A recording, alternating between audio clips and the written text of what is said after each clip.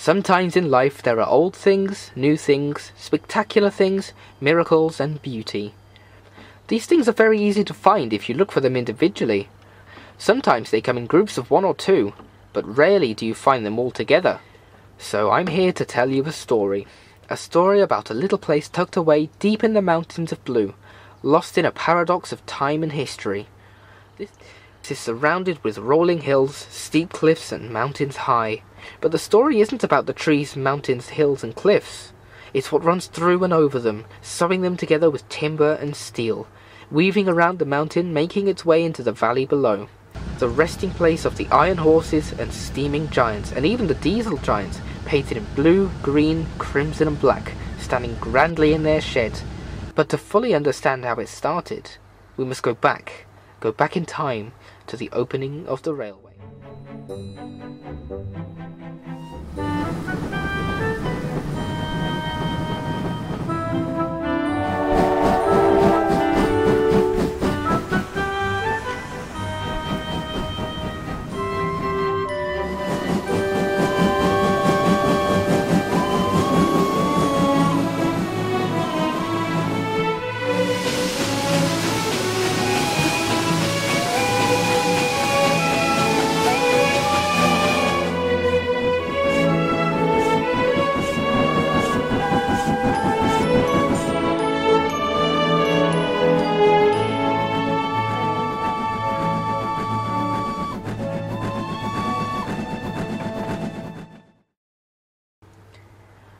The 7th of October 1869, and clanging and banging of sledgehammers hitting railroad ties echoed through the hills and valleys.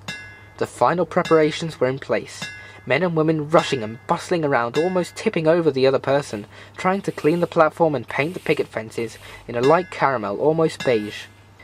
The gardens were trimmed and watered, the smell of dust after rain was in the air, but there wasn't a cloud in the spring day.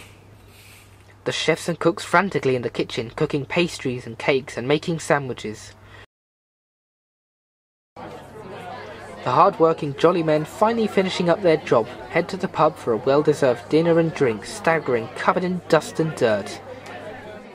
The day coming to a close, and the sunlit sky fading to night, and the brisk night air hitting the warm windows, creating a light fog, the railway now calm, and ready for the day to come.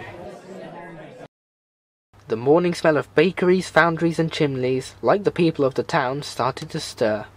The church bells ringing the familiar chime notifying of the 5th hour of the 8th day. Men, women and children, all dressed up nice, walking to Clarence to await the first train. Happiness, eagerness and excitement shone on young and old. Children hardly containing their excitement to see the iron giants of soot, ash, smoke and steam.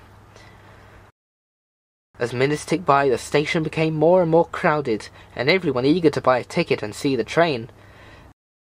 As the clock mounted just off the station near the canteen struck 6:58, a faint noise could be heard. The noise grew louder as the steady chuff started to become heavier, louder and faster. Whoots! A deep, loud, watery whistle echoed through the air.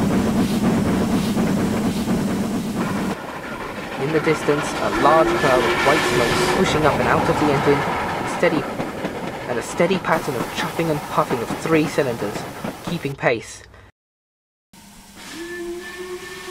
The engine painted an elaborate crimson red, gold and black lining, with white numbers swishing majestically amongst the lush green bush.